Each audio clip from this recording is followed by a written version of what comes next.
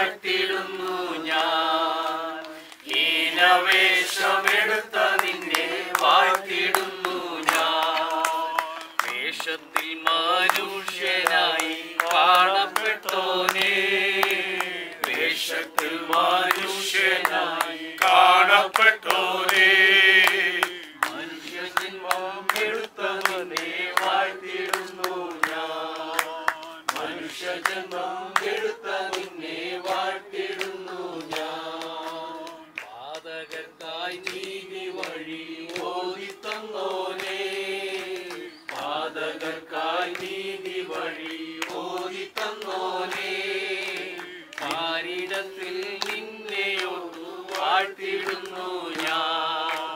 പാരിടത്തിൽ നിന്നെയോർത്തു വാഴ്ത്തിടുന്നു ഞാൻ.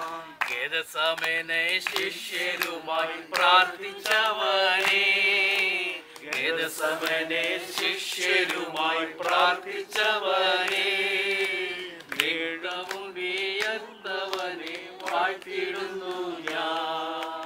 വ്യക്തവും വിയർത്തവനെ വാഴ്ത്തിടുന്നു ഞാൻ. വാഴ്ത്തിടുന്നു വാഴ്ത്തിടുന്നു വാഴ്ത്തിടുന്നു ഞാൻ. വാഴ്ത്തിടുന്നു വാഴ്ത്തിടുന്നു വാഴ്ത്തിടുന്നു ഞാൻ. നിന്റെ രക്ഷകനെ നന്ദിയോടെ വാഴ്ത്തിടുന്നു ഞാൻ. നിന്റെ രക്ഷകനെ നന്ദിയോടെ വാഴ്ത്തിടുന്നു ഞാൻ. കുരിശെടുത്തു മലമുകളിൽ നടന്നു പോയോനേ, കുരിശെടുത്തു മലമുകളിൽ നടന്നു പോയോനേ, തൃപ്പാദം രണ്ടും ചുംബിച്ചപ്പോൾ വാഴ്ത്തിടുന്നു ഞാൻ. തൃപ്പാദം രണ്ടും ചുംബിച്ചപ്പോൾ വാഴ്ത്തിടുന്നു ഞാൻ.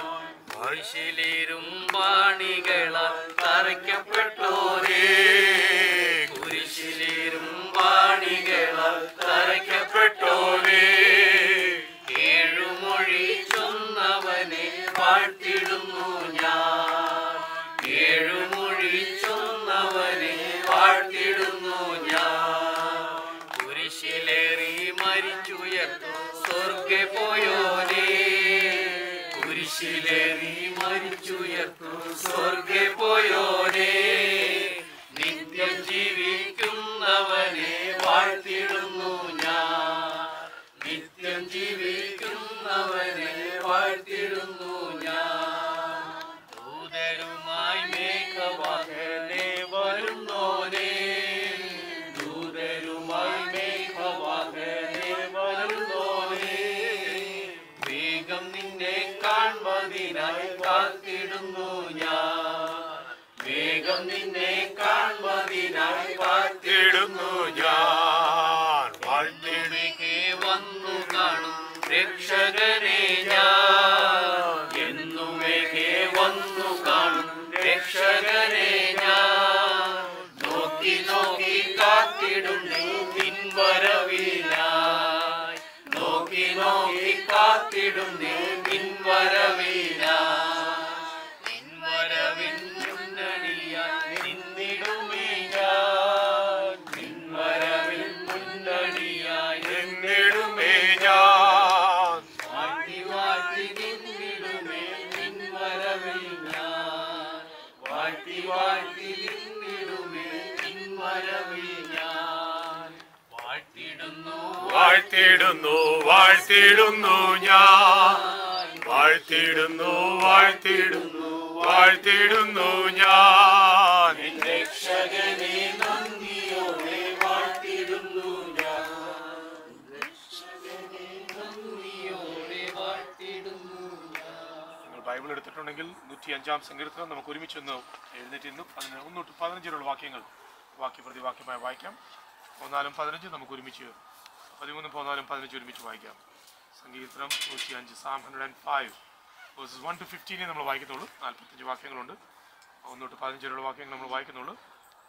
13-14-15 നമുക്ക് വാക്യപ്രതി വാക്യമായി വായിക്കാം. Oh, give thanks to the Lord, call upon his name, make known his deeds among the peoples.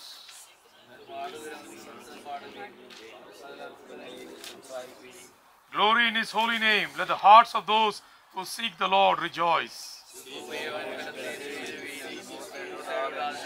Remember the wondrous works that he has done, his miracles and the judgments he uttered.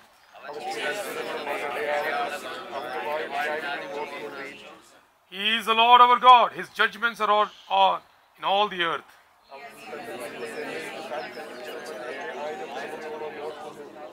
The covenant that he made with Abraham, his sworn promise to Isaac.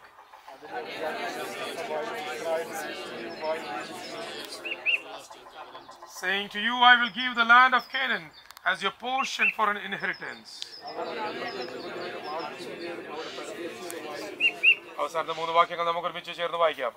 Wandering from nation to nation, from one kingdom to another people, he allowed no one to oppress them. He rebuked kings on their account, saying, touch not my anointed ones, do my prophets no harm. സ്തുതിക്കുക. വാഗ്ദത്ത ദേശമായ Canaan ദേശം ദൈവം തന്റെ മക്കൾക്ക് അബ്രഹാമിനോട് വാഗ്ദത്തം ചെയ്തത് തലമുറ തലമുറ കഴിഞ്ഞെങ്കിലും ഈ ദേശത്തേക്ക് ദൈവം അവരെ കൊണ്ടുവന്നു പാർപ്പിച്ചു. ഒരു നഗരം, ഒരു പട്ടണം, ഒരു ദേശം ദൈവർക്ക് നൽകുവാൻ വാഗ്ദത്തം ചെയ്തു. ആ ദൈവം വാഗ്ദത്തം ചെയ്തെങ്കിൽ ഈ നാട്ടിലേക്ക് അവരെ കൊണ്ടുവന്നു. പ്രതികൂലങ്ങൾ, പ്രതിസന്ധികൾ പലതും വന്ന് അവൻ കൽപ്പിച്ചു, എന്റെ അഭിഷിക്തന്മാരെ തുടർന്ന്. ഹല്ലേലൂയ. പഴയ നിയമ ജനം ഒരു ലാൻഡ് കിട്ടിയെങ്കിൽ പ്രിയപ്പെട്ട ഞാനും നിങ്ങളും നിൽക്കുന്നത് ഈ ലാൻഡിൽ മാത്രമല്ല, നമുക്ക് ഇതിലെ ഉപരിയായി ഹല്ലേലൂയ ഒരു സ്വർഗീയ സിയോന്റെ വാഗ്ദത്തം അവൻ നമ്മോട് ചെയ്തിട്ടുണ്ടല്ലോ. ആ വാക്ക് പറഞ്ഞ ദൈവം വിശ്വസ്തനാകിയാൽ നമുക്ക് ദൈവത്തെ സ്തുതിക്കാം, ദൈവത്തെ ആരാധിക്കാം. Hallelujah. Thank you Jesus. Hallelujah.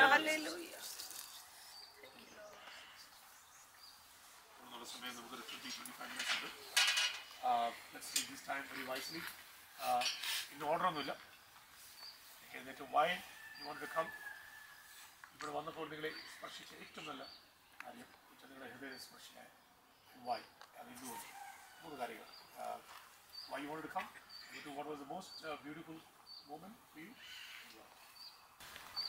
ദൈവനാമത്തിൽ നന്ദിയോടെ സ്തോത്രം ചെയ്യുന്ന സ്തുതിക്കുന്നു. ഈ കാലം ഈ വിശുദ്ധ സ്ഥലത്ത് ഹല്ലേലൂയ വിശുദ്ധിയോട് ദൈവസന്നിധിയിലായിരിക്കാൻ കർത്താവ് ഞങ്ങളെ പ്രമുഖമായി സഹായിച്ചതിനായി സ്തോത്രം ചെയ്യുന്നു, സ്തുതിക്കുന്നു.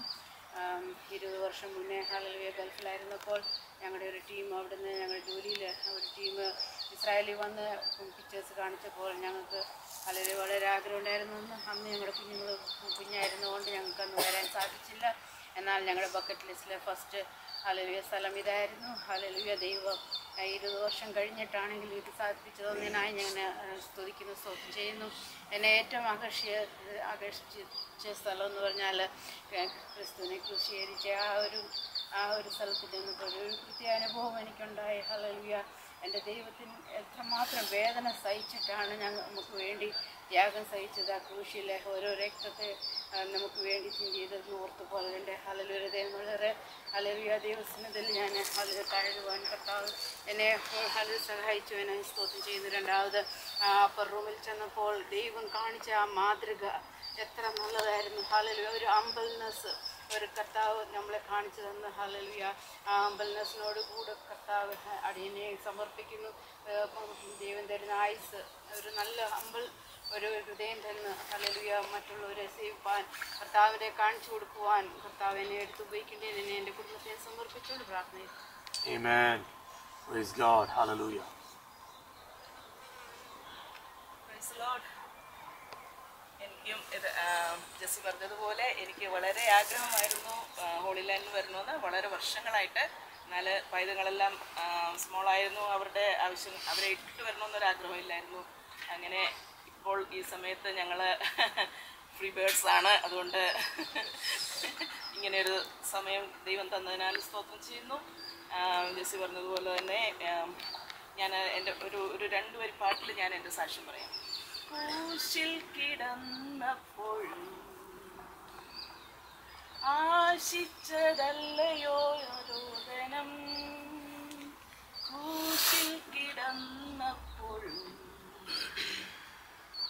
ആശിച്ചതല്ലയോ വേദന, നാശത്തിലായൊരൻ രക്ഷിക്കാൻ ആശിച്ചതല്ലയോ രോദനം, എത്ര ദൂരം നിന്നെ വിട്ടോടി ഞാൻ, അത്ര നേരം കാത്തു നിന്നെന്നെ നീ. അതാണ് ദൈവത്തിന്റെ സ്നേഹം.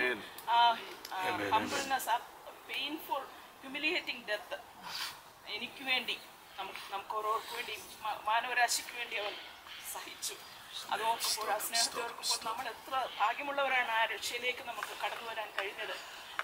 ആ ഒരു സ്ഥലത്ത് വന്ന് നിന്നുകൊണ്ട് ദൈവത്തെ സ്തുതിപ്പാൻ വേണ്ടിയാക്കി സ്തോത്രം നിങ്ങൾക്ക് വേണ്ടി പ്രാർത്ഥിക്കുന്നു.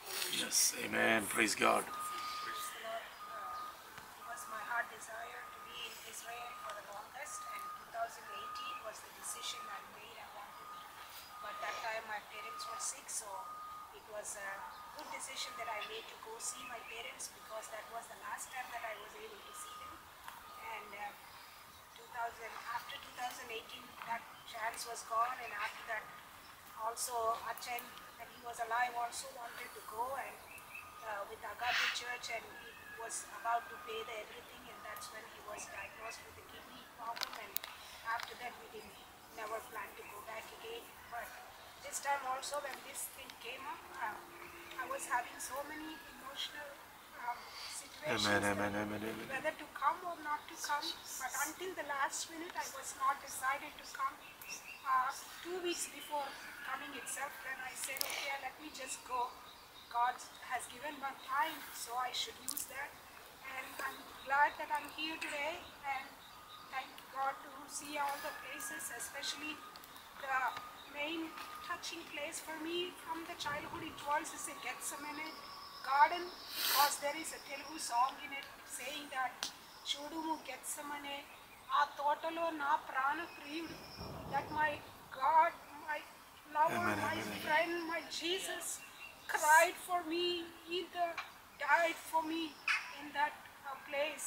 Even at the last minute, for a minute he asked, Lord, please, if it is your will, take this cup away from me. But again he said, not my will, Lord, but thy will be done.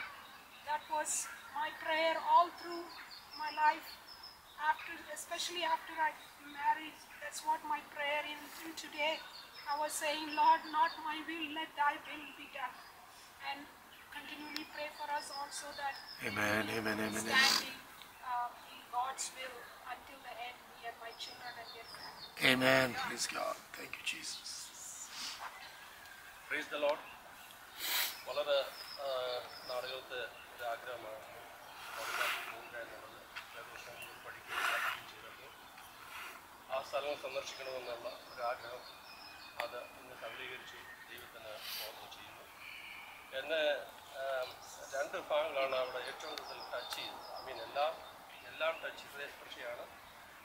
ഒന്ന്, ആ station 10 എന്ന് എനിക്ക് തോന്നുന്നു. അവിടെ കർത്താവ് 2 പടയാളികളുടെ നടുവിലിരിക്കുന്നു. ആ ഇരിപ്പ് ഒന്ന് കാണേണ്ട കാഴ്ച തന്നെയായിരുന്നു. കർത്താവിൻ്റെ വസ്ത്രങ്ങൾ മാറ്റി മുൻകിരീടം വെക്കുന്ന ആ ഒരു രംഗം, താഴ്മയോടെ അനുസരണമുള്ള അറക്കാൻ കൊണ്ടുപോകുന്ന കുഞ്ഞാടിനെ പോലെ അദ്ദേഹം അങ്ങനെ ഇരിക്കുന്ന, ഒന്നും ചെയ്യാൻ പറ്റുന്ന ഒന്നും. കർത്താവിന് വേണമെങ്കിൽ ദൂതഗണങ്ങളെ വരുത്താം, അവിടെ നിന്ന് രക്ഷപ്പെടാം. പക്ഷേ അതല്ലായിരുന്നു. കർത്താവിൻ്റെ ആ താഴ്മ, അല്ലെങ്കിൽ മറ്റുള്ളവർക്ക് വേണ്ടി ഉള്ള അവർക്ക് വേണ്ടി കർത്താവ് രക്തം ചൊരിയുന്ന ആ ഭാഗങ്ങൾ എന്തിനു വേണ്ടിയാണെന്ന് ചോദിച്ചാൽ, മറ്റുള്ളവർക്ക് അതിൽ കൂടെ ഒരു നന്മ ഉണ്ടാകുവാൻ, അല്ലെങ്കിൽ ഒരു രക്ഷ ഉണ്ടാകുവാൻ വേണ്ടി മാത്രമാണ് കർത്താവ് ആ താഴ്മയായിട്ടുള്ള അത് ഏറ്റത്. വേണമെങ്കിൽ ദൂതഗണങ്ങളെ വരുത്താം. നമുക്കറിയാം ദൂതഗണങ്ങളുടെ ശക്തി. ഒരു ദൂതൻ വിചാരിച്ച 1,85,000 പേരെ കൊന്നാണ്. പക്ഷേ അല്ല, അവിടെ അതല്ലായിരുന്നു കർത്താവ് ആഗ്രഹിച്ചത്. നമ്മളൊക്കെ ആ സ്ഥാനത്തായിരുന്നെങ്കിൽ, നമ്മളെ ഇത് സ്ഥാനത്ത് കൊണ്ടുപോയിരുന്നെങ്കിൽ നമ്മൾ നമ്മുടെ സോഴ്സ് കംപ്ലീറ്റ് ഉപയോഗിച്ച് നമ്മൾ അവിടെ നിന്ന് രക്ഷപ്പെടാൻ ഈസിയായി ശ്രമിച്ചത്. അപ്പോൾ അതൊന്ന് അത് വളരെ ഹൃദയസ്പർശിയായിട്ട് തോന്നി. രണ്ടാമത്, നമ്മൾ ഇന്നലെ പോയ സ്ഥലത്ത് കയ്യാബാവിൻ്റെ ആ കൊട്ടാരത്തിൽ ആ ഡിച്ചിൽ കർത്താവിനെ ഇറക്കി ആ ഒരു രാത്രി മുഴുവൻ ആ നിൽപ്പ്, അതൊന്ന് നമ്മുടെ മനസ്സിലൊന്ന് ഇമാജിൻ ചെയ്യണം. ആ നിൽപ്പെന്ന് വെച്ചാൽ അത് അവിടെ എക്സ്പ്ലെയിൻ ചെയ്യുന്നത് കണ്ടു. അദ്ദേഹത്തിന് നിൽക്കാൻ പോലും പറ്റുന്നില്ല, ഇരിക്കാനും പറ്റുന്നില്ല. അങ്ങനെ ഒരു അവസ്ഥയിൽ അങ്ങനെ നിൽക്കുകയാണ്. അതിന് സ്പേസ് പോലും ഇല്ല. എന്തിനു വേണ്ടി? എന്തിനു വേണ്ടിയാണെന്നുള്ള ചോദ്യത്തിലാണ് കർത്താവിൻ്റെ ആ താഴ്മ. അതുകൊണ്ടാണ് കർത്താവ് അവൻ്റെ താഴ്ചയിൽ അവന് നീതി കിട്ടാതെ പോയെന്നൊരു വാക്യമുണ്ട് ബൈബിളിൽ. അവൻ്റെ അതുകൊണ്ട് കർത്താവ് ദൈവം അവനെ ഏറ്റവും ഉന്നതമായ സ്ഥാനത്തിരുത്തുകയും ചെയ്തു. അപ്പോൾ നമ്മുടെ ജീവിതത്തിലും നമ്മൾ ഒരു പാഠമാക്കേണ്ടതാണ്. നമുക്ക് മറ്റുള്ളവർ ക്ഷമിക്കാനും താഴ്മയോടെ ജീവിക്കാനും ഒക്കെ നമുക്ക് ശ്രമിക്കാം. ദൈവം എല്ലാവരെയും അനുഗ്രഹിക്കട്ടെ. ദൈവനാമത്തിന് സ്തോത്രം. അതുപോലെ കാലം വീണ്ടും ഈ പ്രദേശത്ത് നമുക്ക് ഒരുമിച്ച് കൂടി ദൈവം സഹായിച്ചു. ഞാൻ ഈ പ്രദേശത്തേക്ക് ഞങ്ങൾക്ക് ഈ ദേശത്തേക്ക് കടന്നു വരണമെന്ന് അനേക നാൾക്ക് മുമ്പേ ഞങ്ങൾ ആഗ്രഹിച്ച വിഷയമാണ്. ഭാഷയ്ക്ക് ഓർമ്മയുണ്ടോയെന്ന് എനിക്ക് അറിയത്തില്ല. കഴിഞ്ഞൊരു ഏതാണ്ട് 2 വർഷം മുമ്പ് ഞങ്ങൾ ഭാഷയോട് പറഞ്ഞായിരുന്നു നമുക്ക് ഇസ്രായേലിലേക്ക് ഒരു ടൂർ അറേഞ്ച് ചെയ്യണമെന്ന്. അപ്പോൾ ഈ സമയത്ത് അത് അറേഞ്ച് ചെയ്യുവാനും കടന്നു വിടുവാനും ദൈവടിയാക്കി ഞാൻ ദൈവത്തെ സ്തുതിക്കുന്നു, വാഴ്ത്തുന്നു. എന്നെ ഏറ്റവും അധികം സ്പർശിച്ച ഒരു സ്ഥലം ഇങ്ങനെ ക്രൂശിൻ്റെ ആ പാതയും കർത്താവിൻ്റെ ക്രൂശീകരണത്തിൻ്റെ ആ സ്ഥലവുമാണ്. കാര്യം നമ്മുടെ ഓരോരുത്തരുടെയും പാവങ്ങൾക്ക് വേണ്ടി, എൻ്റെയും നമ്മളെ ഓരോരുത്തരുടെയും പാവങ്ങൾക്ക് വേണ്ടി കർത്താവ് കഷ്ടത അനുഭവിച്ചു, യാതന ഏറ്റു, വളരെയധികം പീഡകൾ സഹിച്ചു. കർത്താവ് പറഞ്ഞതുപോലെ ആ കയ്യഫാവിൻ്റെ ആ കൊട്ടാരത്തിൽ കർത്താവിനെ ഇറക്കി നിർത്തിയപ്പോൾ മൃഗങ്ങളെക്കാൾ താഴെ നികൃഷ്ടമായിട്ട് കർത്താവിനെ എണ്ണി താഴേക്ക് ഇറക്കിയ വിട്ട് കർത്താവിനോട് കിടക്കുവാനോ ഇരിക്കുവാനോ നിൽക്കുവാനോ കഴിയാത്തൊരവസ്ഥയിൽ ഒരു രാത്രി മുഴുവൻ അവിടെ കഴിഞ്ഞു. അതിനുശേഷം പടയാളികൾ ചാട്ടവാറ് കൊണ്ട് കർത്താവിന് പുറത്ത് അടിക്കുന്നതായിരിക്കുന്ന ആ സ്ഥലം, കർത്താവിനെ അടിച്ച് അവിടെ നിന്ന് ക്രൂശ്, ഭാരമേറിയ ക്രൂശ് തൻ്റെ തോളിൽ വെച്ച് കർത്താവിനെ കൊണ്ടുപോയ സ്ഥലങ്ങളൊക്കെയും കാണുവാൻ കർത്താവ് ഇടിയാക്കി. കർത്താവിൻ്റെ ആ ക്രൂശീകരണത്തിൻ്റെ ആ ഒരിതാണ് എന്നെ ഏറ്റവും കൂടുതൽ എൻ്റെ മനസ്സിനെ കൂടുതൽ ഇതാക്കിയത്. അതിന് കാരണം നമ്മുടെ ഓരോരുത്തരെയും പാവങ്ങൾക്ക് വേണ്ടി കർത്താവ് തന്നെത്താൻ അവിടെ ബലിയാക്കപ്പെട്ടു.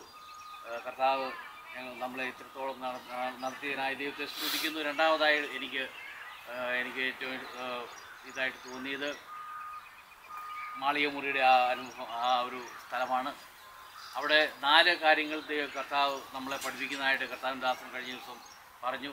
ആ 4 കാര്യങ്ങളും നമ്മുടെ ജീവിതത്തിൽ പ്രായോഗികമാക്കുവാൻ കർത്താവ് നമ്മളെ ഓരോരുത്തരെയും സഹായിക്കട്ടെ. അതുപോലെ തന്നെ നമ്മൾ കഫർദോമിൽ കടന്നുപോയ സമയത്ത് അവിടെ ഒരു സ്റ്റാച്യു, നിങ്ങൾ എല്ലാവരും കണ്ടോന്ന് എനിക്കറിയില്ല, ഒരു സ്റ്റാച്യു എന്നെ വളരെയധികം എൻ്റെ മനസ്സിനെ പിടിച്ചു കുലുക്കിയ ഒരു സ്റ്റാച്യു ആയിരുന്നു. കർത്താവ് ഇങ്ങനെ തറയിൽ കിടക്കുന്ന ഒരു സ്ഥലം. അനേക സ്ഥലങ്ങളിൽ സഞ്ചരിച്ച് കർത്താവ് പ്രവർത്തിച്ചു. എന്നാൽ കർത്താവിനെ കൈക്കൊണ്ട ഭവനങ്ങൾ കർത്താവ് കിടന്നു. അല്ലാത്ത സമയങ്ങളിൽ വെളിപ്രദേശത്ത് ഇതുപോലുള്ള തറയിലും ബെഞ്ചിലും ഒക്കെ കിടന്നാണ് കർത്താവ് ഉറങ്ങിയത്.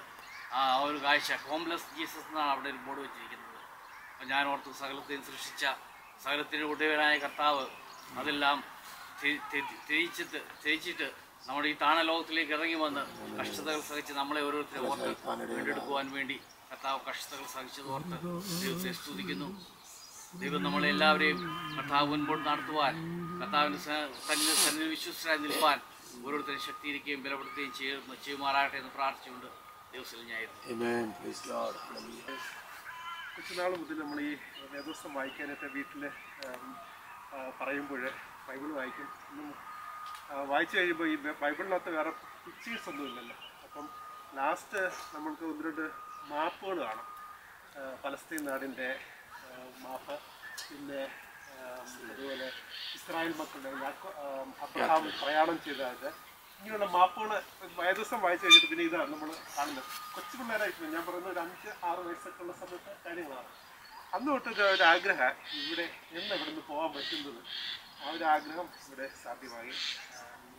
ഇത്ര വർഷങ്ങൾക്ക് ശേഷം അങ്ങനെ അത് സാധ്യമായി. പിന്നെ ഇവിടെ വന്ന് എനിക്ക് എല്ലാ സ്ഥലങ്ങളും തന്നെ ഇഷ്ടപ്പെട്ടത് ഒഴിഞ്ഞു നടത്തുന്ന കല്ലറയാണ് എനിക്ക് ഏറ്റവും. ഇവിടെ നമ്മൾ ഒത്തിരി ട്യൂബ്സ് കണ്ടു, ഇതെല്ലാം അടഞ്ഞു കിടക്കുക. അപ്പോൾ കർത്താവിൻ്റെ കല്ലറ മാത്രം തുറന്നു കിടക്കുന്നു. അതൊരു വലിയ ഒരു അനുഭവമായി തോന്നി.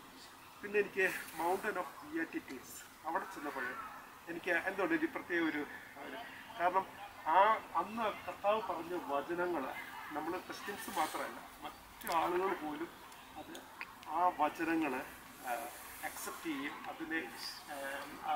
അത് ഫോളോ ചെയ്യുന്ന ആൾക്കാരുണ്ട്. ക്രിസ്ത്യൻസ് അല്ലാത്തവർ നമ്മൾ ഈ ഗ്രാവിറ്റി പോലും അതൊക്കെ ഒത്തിരി കോട്ട് ചെയ്ത് പറഞ്ഞിട്ടുണ്ട്. അപ്പം അവിടെ ചെന്നപ്പോൾ എനിക്കൊരു പ്രത്യേക കർത്താവ് ഇവിടെ ഇരുന്നാണല്ലോ അവൻ വചനത്തിൽ വായിക്കുന്നൊരു കാര്യമുണ്ട്, അവൻ ബോധിച്ചവരെ വിളിച്ചെന്ന് വായിക്കുന്നു. അവൻ മലയിൽ കയറി ബോധിച്ചവരെ വിളിച്ചു. ആ വിളിച്ച് അവനെ പറഞ്ഞ ആ കാര്യങ്ങളൊക്കെ നമ്മുടെ അനുഭവമായി തീർന്നു. ഈ ട്രിപ്പ് ഏറ്റവും എൻ്റെ ജീവിതത്തിൽ മറക്കാനാത്ത ഒരു അനുഭവമായി തീർന്നിട്ടുണ്ട്. ദൈവനാമത്തിന് അന്നുള്ള ഹൃദയത്തോട് സ്തോത്രം ചെയ്യുന്നു. നിങ്ങളോട് ഒരുമിച്ച് ഇതുപോലൊരു ട്രിപ്പിൽ കൂടുവാൻ തക്കവണ്ണം ഇടയാക്കിയതോർത്ത് നന്ദിയുണ്ട്. ഞാൻ സത്യത്തിലൂടെ വരുവാൻ എനിക്ക് വലിയ താല്പര്യമൊന്നുമില്ലായിരുന്നു. പക്ഷേ ഞാൻ വന്നത് എൻ്റെ ഭാര്യയുടെ ഒരു 4 വർഷം മുമ്പ് ഞാൻ നാട്ടിലായിരുന്നപ്പം ഡാൾസിൻ്റെ ഒരു ഗ്രൂപ്പ് ഇങ്ങോട്ട് പോരുന്നുണ്ട്. അപ്പം സാലി എന്നോട് ചോദിച്ചു, ഞാൻ പൊക്കോട്ടെ. ഞാൻ പറഞ്ഞു തന്നെ പോകണ്ട, നമുക്ക് വേറെ എന്തെങ്കിലും ഒരുമിച്ച് പോകാൻ തോന്നുന്നു. അത് കഴിഞ്ഞ് പിന്നെ കോവിഡും എല്ലാം കൂടെ വന്നു. ഞാൻ ഓർത്തു, ഞാൻ സാലിയോട് പറഞ്ഞ വാക്ക് നടത്താൻ പറ്റത്തില്ലല്ലോ, പ്രായമായിക്കൊണ്ടിരിക്കുന്നു. അതൊരു വലിയൊരു ഇതുപോലെ എൻ്റെ മനസ്സിൽ തോന്നി. പക്ഷേ ഇങ്ങനെ ഒരു സാഹചര്യം ഉണ്ട് എന്ന് ഞാൻ അറിഞ്ഞപ്പം തന്നെ ഒന്നും ആലോചിച്ചില്ല. സാലിയുടെ ആഗ്രഹത്തിന് ഇവിടെ വരുവാൻ ഇടയായി. പക്ഷേ ഇവിടെ വന്നു കഴിഞ്ഞപ്പോൾ ഈ കാഴ്ചകളെല്ലാം നേരത്തെ ഞാൻ വായിച്ചിട്ടും എല്ലാം ഉണ്ട്. പക്ഷേ ഈ കാഴ്ചകളെല്ലാം കണ്ടപ്പോഴത്തേന് സത്യത്തിൽ എൻ്റെ മനസ്സിൽ തോന്നിയത് ഇവിടെ വരരുതാണ്. കാരണം ഇതെല്ലാം സംഭവിച്ചത്, ഇതെല്ലാം കൂടുതൽ അറിയും തോറും ഞാൻ തന്നെത്താനെ എനിക്കൊരു ചിന്ത, ഇതിൻ്റെ എല്ലാം ഒരു ഉദ്ദേശമുണ്ട്. ഈ കർത്താവ് ഫിസിക്കലി സഹിച്ചു, സെയിം സമയത്ത് പിതാവ് തൻ്റെ പുത്രനെ ഇതെല്ലാം സഹിക്കാൻ വേണ്ടി ഈ ഭൂമിയിലേക്ക് അയച്ചു. അപ്പം ഇതൊക്കെ ഒരു ഉദ്ദേശത്തോടു കൂടിയാണ്, അതായത് എൻ്റെ രക്ഷയ്ക്ക് വേണ്ടി. അത് ഞാൻ അതിലെന്തുമാത്രം ആത്മാർത്ഥതയുണ്ട്. ഞാൻ എത്രയോ പുറകിലാണ്, എന്തോ പാവിയാണ്. അപ്പോൾ ചുമ്മാ നമ്മൾ ഈ ട്രയൽ വന്നു, കാഴ്ച കണ്ടു, അത് കണ്ടു, ഇത് കണ്ടു എന്ന് ആരോടെങ്കിലും ചെന്ന് പറയുന്നതിനെക്കാട്ടും എൻ്റെ ഉദ്ദേശം, എനിക്ക് തോന്നിക്കുന്നത്, നമ്മുടെ അവസ്ഥ ഏതാണെന്ന് അറിഞ്ഞുകൊണ്ട് ഈ നമ്മുടെ പേർക്ക് സഹിച്ച ഈ ത്യാഗത്തിന് എന്തെങ്കിലും ഒരു പ്രായശ്ചിത്തം അങ്ങോട്ട് കൊടുക്കുവാനുണ്ട് എന്ന് വരികിൽ അതായിരിക്കും എന്നെ സംബന്ധിച്ചിടത്തോളം ഏറ്റവും വലിയൊരു പ്രതിവിധി നമുക്ക് ചെയ്യാൻ പറ്റുന്നത്. പക്ഷെ ഞാൻ ഓപ്പണായിട്ട് പറയട്ടെ, നിങ്ങളെക്കാട്ടുമല്ല ഏറ്റവും ഒരു മോശമായിട്ടുള്ള ഒരു വ്യക്തിയാണ് ഞാൻ. അത് കാരണം എന്നെക്കാട്ടും എല്ലാം വളരെ ശ്രേഷ്ഠന്മാരായിട്ട് ഞാൻ കണക്ക് കൂട്ടുന്നു. അതുകൊണ്ടായിരിക്കാം എനിക്കിത്രയും ഫീലിംഗ് തോന്നുന്നത്. പക്ഷേ എല്ലാവരോടും ഞാൻ പറയുന്നത്, ഈ ഒരു ഇതിന് പ്രായശ്ചിത്തം ചെയ്യാൻ പറ്റുന്നു എന്ന് വരികിൽ നമ്മുടെ ജീവിതത്തെ, നമ്മുടെ അഹംഭാവത്തെ എല്ലാ വിധത്തിലും നമ്മൾ താഴ്ത്തി ഈ ഒരു വലിയൊരു ത്യാഗത്തിന് ഈ പിതാവും പുത്രനും സഹിച്ചൊരു ത്യാഗം നമ്മളൊന്ന് ചിന്തിക്കുക. നമ്മുടെ മക്കളെ എന്തുമാത്രം സ്നേഹിക്കുന്നു. ഇപ്പം സ്വർഗസ്ഥനായ പിതാവ് തൻ്റെ പുത്രനെ ഈ ഭൂമിയിലേക്ക് അയച്ചു. ഇതെല്ലാം കണ്ടുകൊണ്ടിരിക്കുക, ഇതെല്ലാം അറിഞ്ഞുകൊണ്ടിരിക്കുക. Think about that. ദൈവം നിങ്ങളെ എല്ലാവരും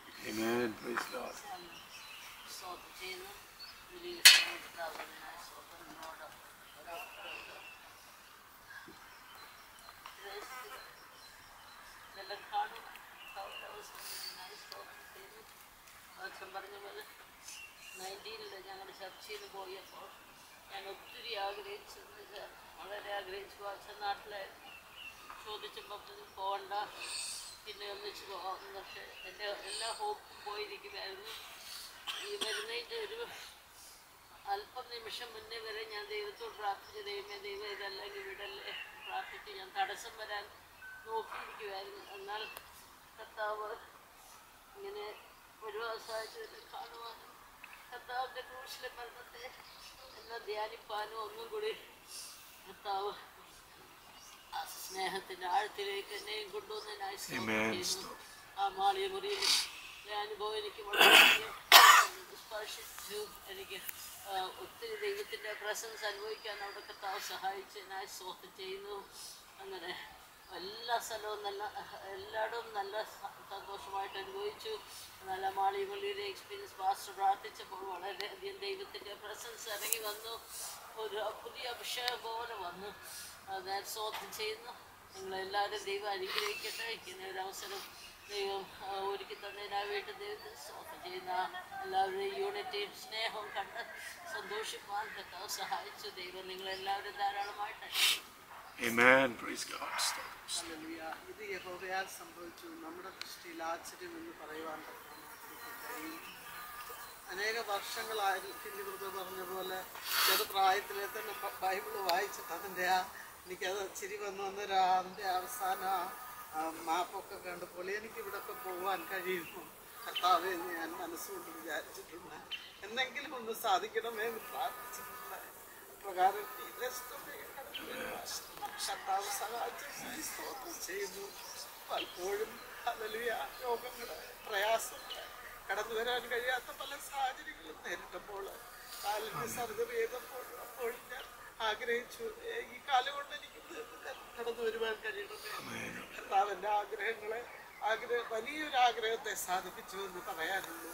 എനിക്ക് ഈ പ്രദേശത്ത് കടന്നു വരുവാൻ കർത്താവ് ഇടയാക്കിയതിനായി 1000 സ്തോത്രം ചെയ്യുന്നു.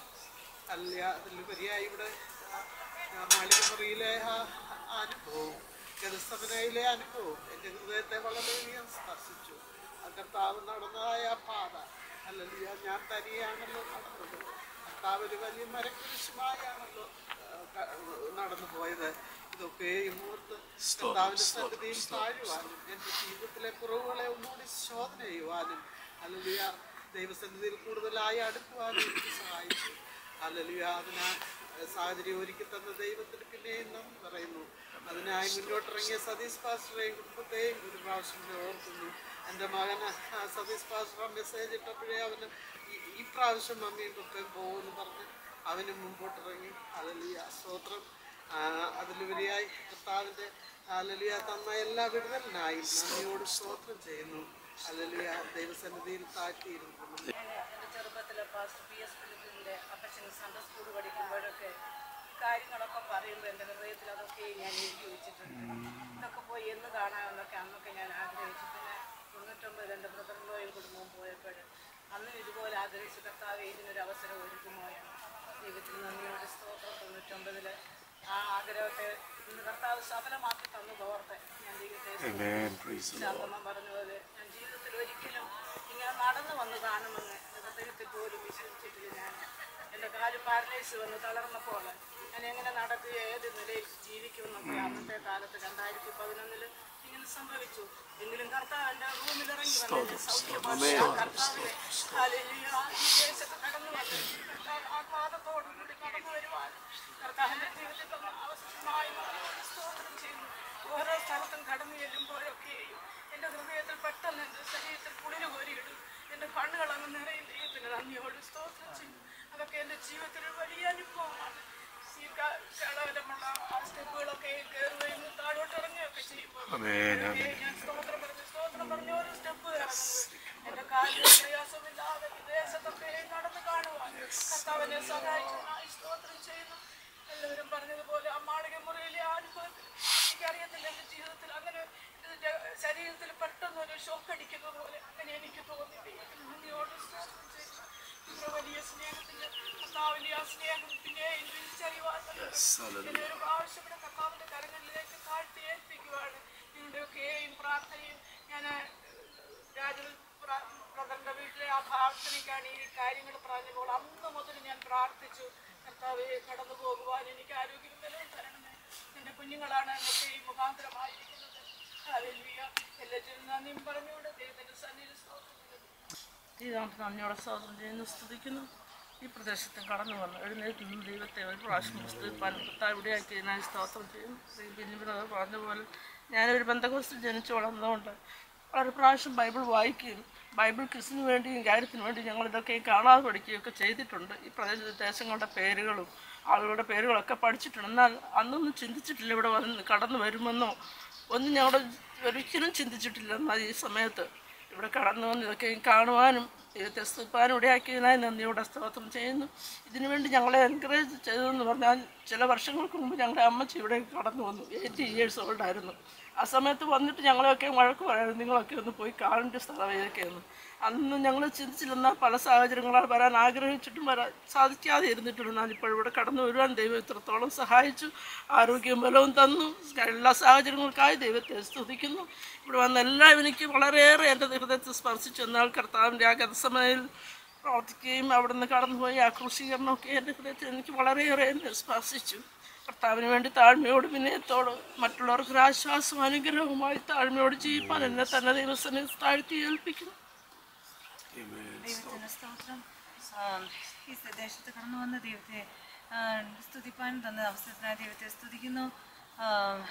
ചെറുപ്പം മുതലേ സൺഡേ സ്കൂളിന് കേട്ട സ്റ്റോറീസാണ്. ആ സ്റ്റോറീസ് എപ്പോഴും ഞാനൊരു മനസ്സിൽ സ്റ്റോറിയായിട്ട് അങ്ങ് കരുതി. ആദം, അബ്രഹാം, ഇതെല്ലാം മോറിയാമല, ഇതെല്ലാം നമ്മൾ കേട്ടിട്ടുണ്ട്. പക്ഷേ അന്ന് I can never imagine that I will be able to see this place. It was just A story in my heart. Whenever I read the Bible, I just, you know, like a fiction story. That's what I was taking in my heart. But I'm thinking that this place is like real. It is real. Whatever I was reading, whatever I was listening, or whatever I was learning in my early childhood or throughout my life, and this is the real thing. I'm accepting this, and when whatever is it's a vision, it's very real in my life. The most important, the fact that impacted my life is the humility that God gave. God made His Son to take birth in the lowest place. അതെന്നെ ഒത്തിരി impact ചെയ്തു. May be I did not born in a very rich family. So അങ്ങനെയുള്ള ആൾക്കാരെ ദൈവം അതുപോലെ ചെയ്തു. So that impacted me a lot. That ദൈവം എല്ലാവരും, he did not choose to be born in a rich family. He chose to born in a poor family. I'm also a poor family. God, that you love me so much. That really impacted me. And the other place that impacted me is when I saw the footstep on the Mount Olive. That made me so happy that God has died for me, and then He has risen from this place, from this Mount Olive, and then He's going to come back for all of us, for me. That really impacted my life. And all the visit is really, we as a family, we are all happy, and we were able to submit ourselves in the presence of God. Praise the Lord.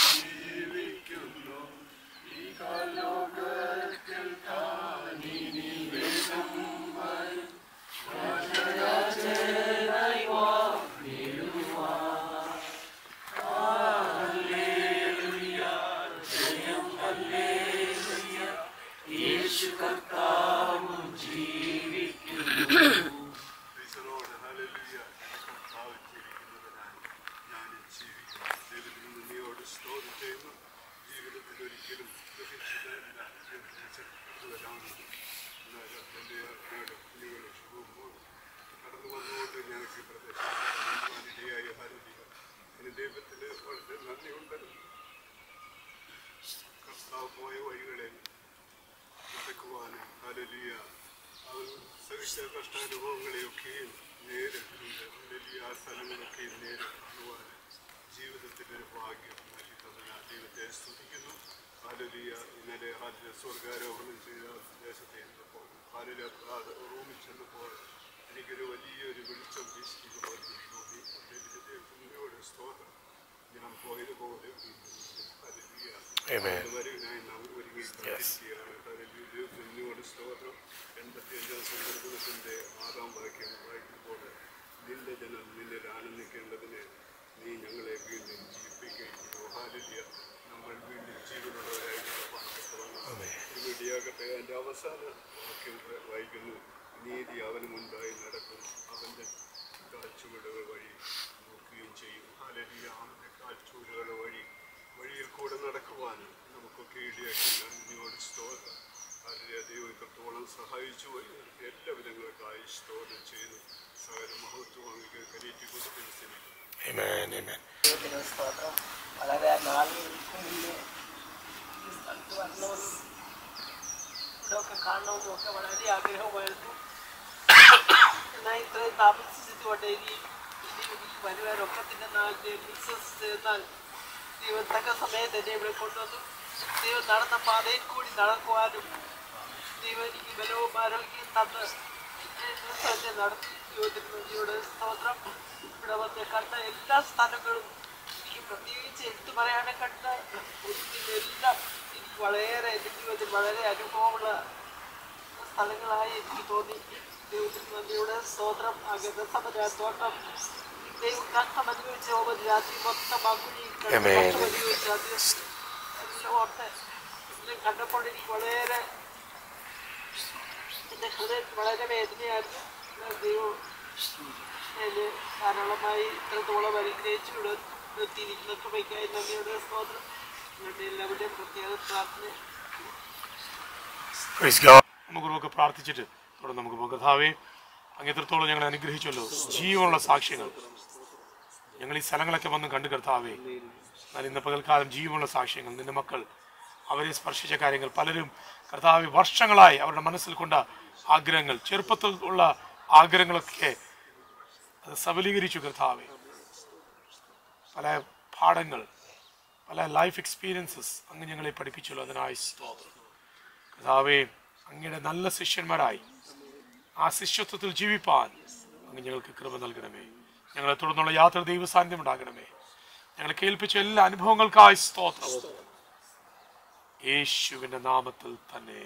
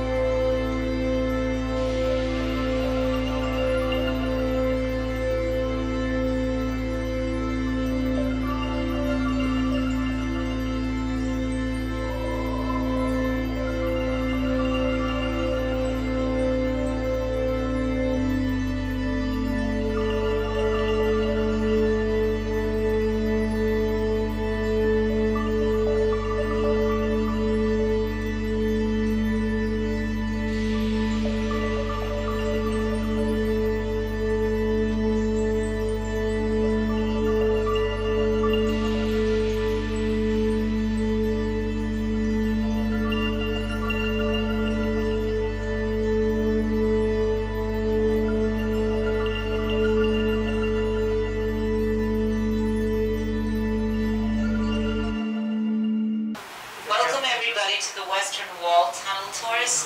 My name is Tria, which in Hebrew means rebirth, and hopefully history is going to come alive for us as we go deep down into ancient Jerusalem.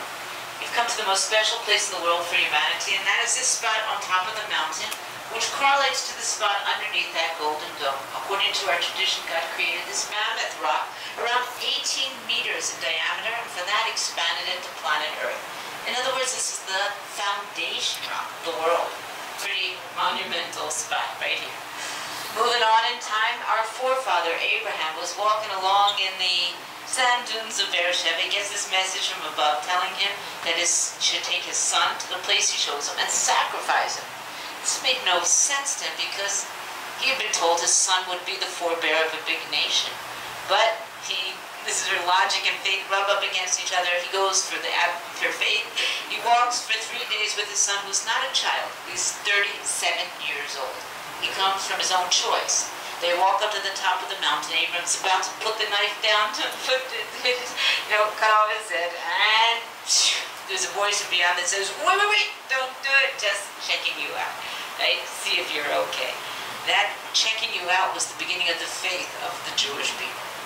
Moving on in time, his grandson Jacob is running away from his twin brother Esau, who wants to kill him.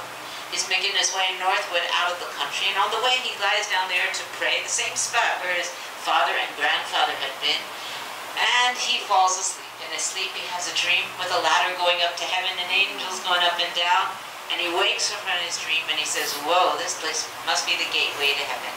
And sure enough, that gateway to heaven has brought all of you here today, and nearly 12 million people annually to Jerusalem.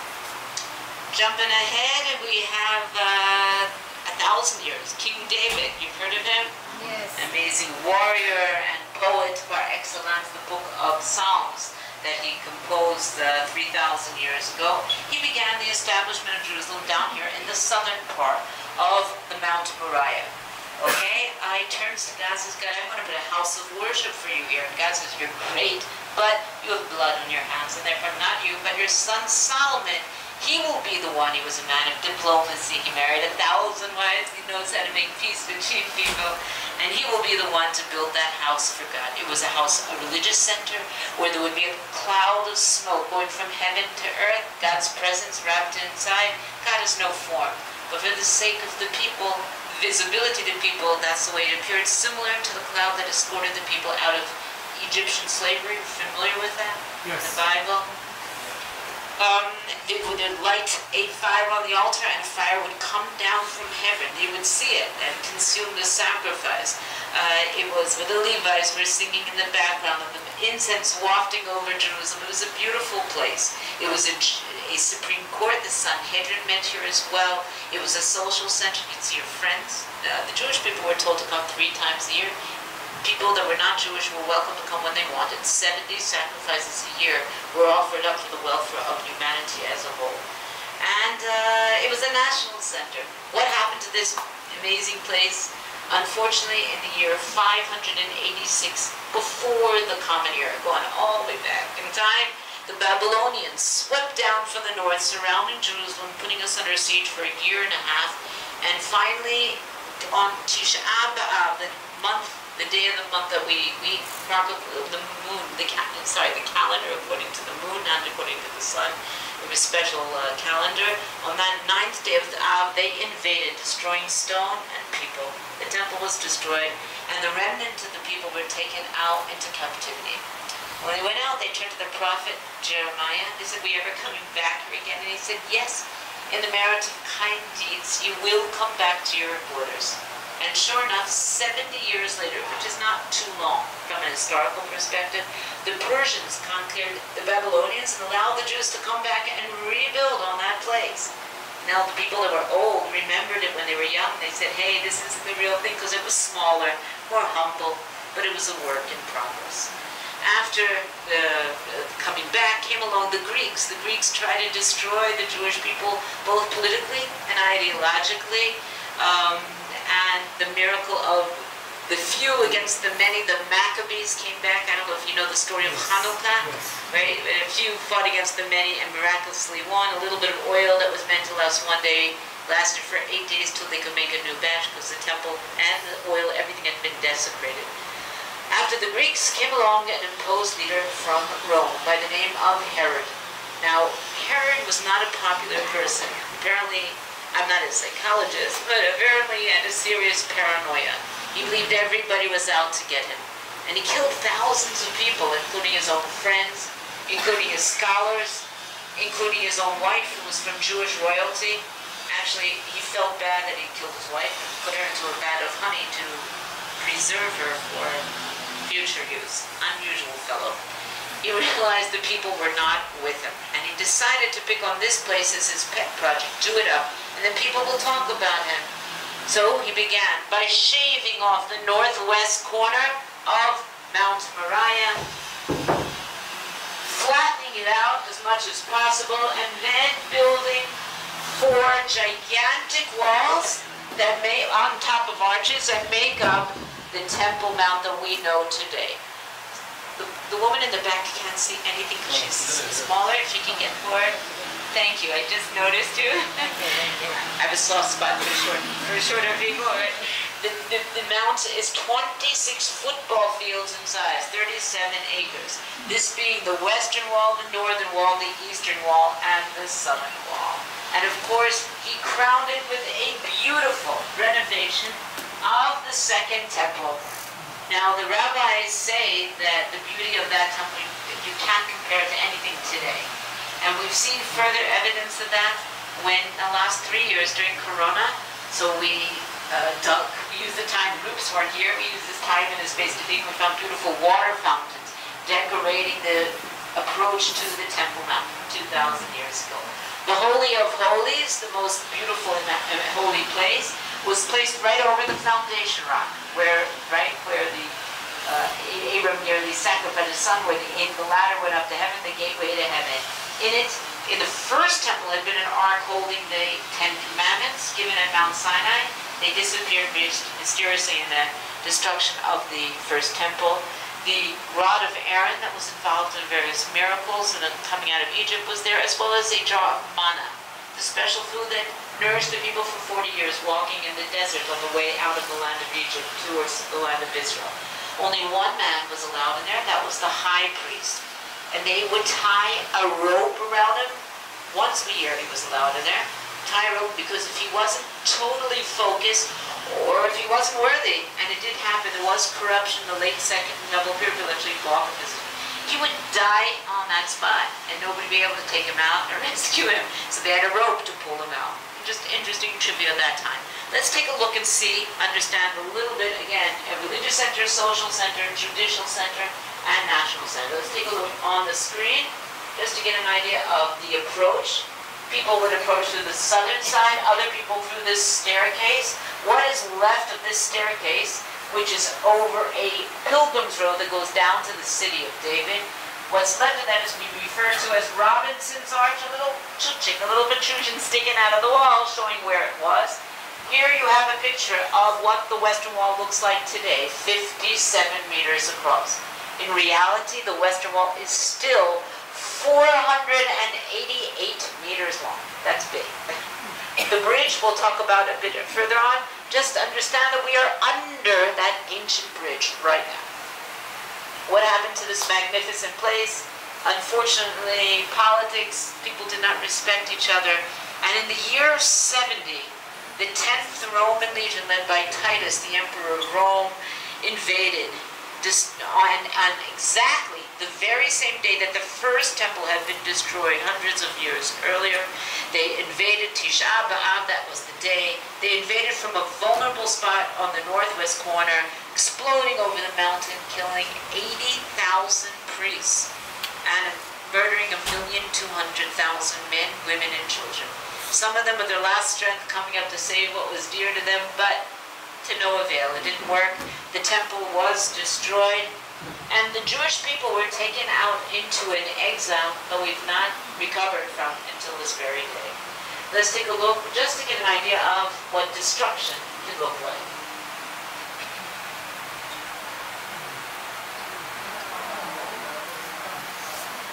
You can see that even part of the Western Wall was knocked over. The Romans tried to destroy any evidence of anything that ever existed in the past. In Hebrew, we have a word that's called kedim, which means the past, right? They wanted to destroy the Kedim past, as if Jerusalem suddenly came into existence. They stuck around for a long time, till the year 280.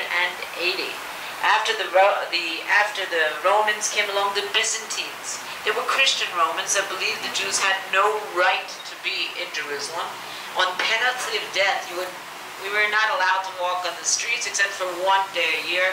They filled the place with garbage, with sewage to embarrass, right, the religion.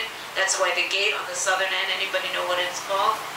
The Dung Gate. The Dung Gate, that's right. Strange name for such a holy place, but now you know why. After the Byzantines came the Muslims. They conquered much of the world, and when they came to Jerusalem, they recognized it as a holy place. Now, third in importance to Mecca and Medina, they believed that Muhammad on his horse jumped from here, where the Al-Aqsa Mosque is, to the foundation rock, and from there up to heaven. Okay, and to mark that place, they built a shrine that we refer to today as the Dome of the Rock. Built in the year 691. Anybody know when the gold was actually placed here? 1993. Yeah, that's right, 1993. Hussein put the gold on top, and you can see here the beautiful building. The second temple apparently was twice the height of this very impressive building. Let's just take a look for a moment and see where it is, placed right on top of where the first temple and second temple had been. After the Muslims came the Crusaders. As they went across Europe on their holy journey to Israel, unfortunately they destroyed many Jewish communities along the way. When they came to Jerusalem, they didn't do any better. They killed both the Muslim population and the Jewish population. After the Crusaders came along, another Muslim invasion. A group of people called the Mamelukes. They were Egyptian slaves that rose to power, and they had a creative idea. Now, how many times do Muslims pray a day? 5 times, that's right. So it's quite exhausting going from the place of worship down to the valley, which is called the Tyrobian Valley, where they lived and worked up and down, exhausted, right? So they built a series of arches alongside the western wall in order to lift up and to support. I'm careful with your fingers, please. Move back there, John. Your fingers, please. Thank you. In order to lift up and support an entire Muslim neighborhood, what we refer to today as the Muslim Quarter. Built 600, 700 years ago, up on those arches, up against the western wall, in order to make direct access to the Temple Mount. Our journey today is going to take us in the basement of the Muslim Quarter. In other words, we're going to be walking alongside the western wall for a long way, underneath their houses. So if you feel anything dripping on you, you know where it's coming. Let's take a look and understand it with a picture. It makes it a little bit clearer. Take a look. Houses, arches, and a stage. Houses built up on top, up against the western wall. Bathrooms, bedrooms, living rooms, till today. Fast forward, we're skipping a lot of history. 1967, Six-Day War. 5 countries breathing down our neck, trying to wipe us off the map. Miracle of miracles, number 1, we survived. Number 2, Jerusalem's back in our hold. Right? It's always in our heart, but now it's back in our hold after 19 years. Not having access to the stones was in Jordanian hands. The Israeli soldiers in a defensive move run across the Temple Mount. One of the liberating soldiers was on my group a few weeks ago. He told me they didn't even know where the Western Wall was. They were directed by an Arab saying the wall of the Jews, and he made his way down.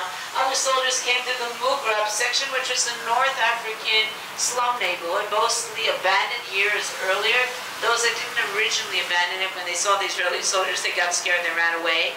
The Israeli government compensated them for their homes. Why?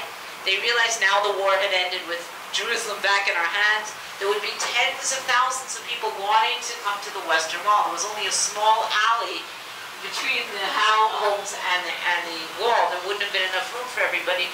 So a directive was given to a building contractor to come, and in one night with bulldozers, they came in and cleared out the plaza from the empty buildings, enabling the masses to come that first year and, of course, for ages to come. So you've got a bit of an understanding, a synopsis of the history of Jerusalem. We're going to be making our way out now, turning left and going eastward towards the Western Wall. Okay, so please make your way out. I'll join you in a moment. Two volunteers, maybe you help me out? I usually take all the younger people with me. What? Rachel, what a beautiful name. Rachel. I need one more person. Okay, Stephen here, great. Excellent. Okay, beautiful. Stephen, can you go down that way? And Rachel, you go down this way. If you can move away for a moment, you'll see in a moment. Why? Stephen, go to the first crack you get to on the wall, and you too, Rachel. Right down that way. Stop, back up, Stephen. Yeah, that's it, perfect. You go right there, right there, right there. Stop, Rachel. Look up at the wall. You see it? Crack. Good crack. Right there. Can you put your hand up? Excellent. Take a look for a moment. If we can ask the gentleman with the camera to back a little bit, not to block for a moment. If you people can peek forward, take a look where Stephen is standing and look where Rachel is standing. They are standing at opposite. And that's how they brought water to their families for hundreds of years, coming from northern springs, from springs where we're going to. That water was taken up there. Now in 1867, Wilson and Warren, remember they came along, they were invited to come here. So many people were getting sick from cholera, and they wanted to figure out where the source, why so many people were getting sick. They discovered their sewage system wasn't great. It was overflowing, contaminating the water that they were drinking. And so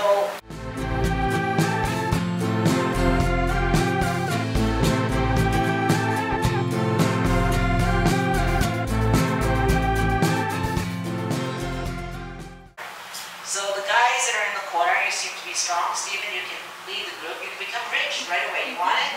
Want to? Hold on to your ropes. You've got sheep, you have goats, you have cows, right? This is part of a sacrifice shop. It doesn't exist today, right? But it's you have a monopoly. You're the only one in town, so you can, charge a good price. But if somebody knows to bargain them down, you're welcome to do so. This is the marketplace after all. The next one over here, next shop, you're willing to sell spices, perfumes, kind of make up for the smell of the sheep and goats, yeah? They say that Cleopatra wanted to conquer the En-Gedi area because it was a particular perfume she could get there, the balsam she couldn't get elsewhere. So these were important, especially in the temple where we use the ketoret, the incense. It's very important. Service. I've wafted over all of Jerusalem. Anybody who like to bake? Oh, great.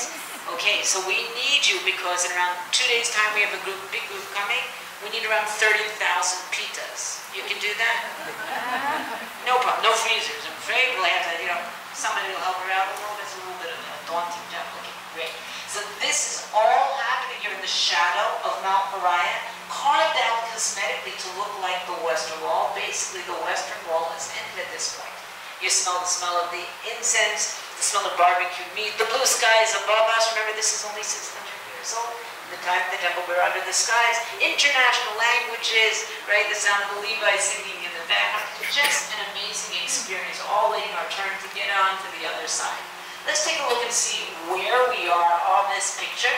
You can see we've walked all along here. We've come basically to the end of the street. The end of the street.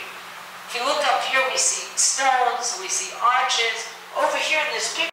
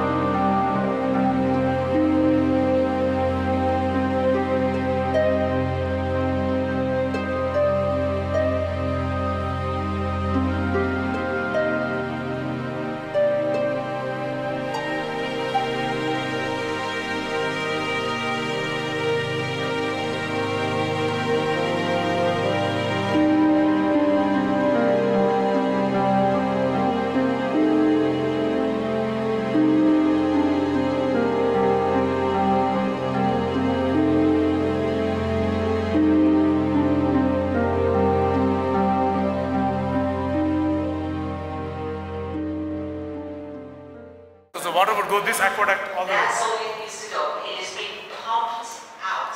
The water is being, otherwise it will be flowing down the lane we just approached.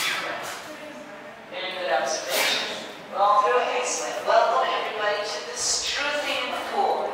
The Struthian Pool, this is the last station of our tour today. Your guide will be taking you up through the Via del Muscle Quarter and back to the Western Wall over there.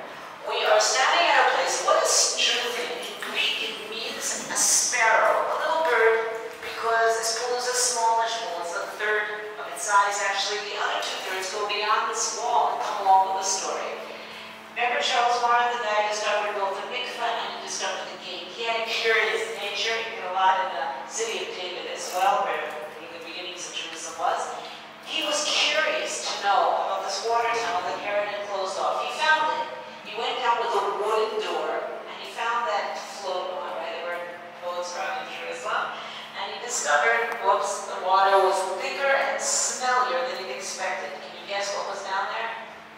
Sewage, that's right, from the Muslim water. But that didn't stop him. He floated on past this wall, which was non-existent at the time. He ended up at our neighbor's house in the Sisters of Zion convent. And as luck would have it, a nun was coming down the stairs. She sees this guy floating on the water. Remember, it's all dark.